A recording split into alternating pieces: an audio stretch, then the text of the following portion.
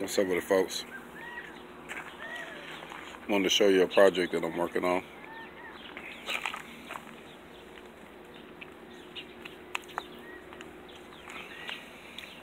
Coming up with a product. Use my toolbox as my lay down table, so that way I can build the legs and stuff. So this is like my jig. I had a couple more things I'm gonna add to it. Came up with a few ideas too today as I was building this, but it's pretty much going to be a reloadable shooting target, so that way you can be able to have your 2 and 4 on there. You can go up from 6 to 8, so that way you can change them. And then once, if you blow a hole in one over a period of time, you can just replace that target instead of going to buy a new one. And let me show you how it breaks down. So pretty much put it up like a other one.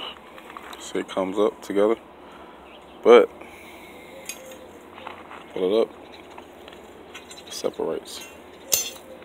So you actually have 3 parts with your 2 targets, and I gotta go pick them up tomorrow and get this stuff painted and get it all dressed up for you, so that way you can see it again.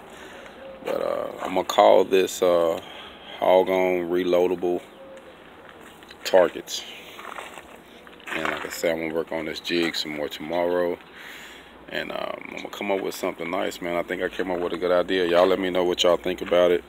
Like I say, it's just an idea to help in the area, because in the Phoenix area, everybody carry their guns who can carry one. And I wanted to make a target that they could actually put on their motorcycles and haul to go out and shoot in the desert, or they can put behind the seat of the truck, and it's not real bulky, and kind of hide it with the gun, so it kind of be one of them situations where they can still shoot and practice, and it's not going to be real bulky.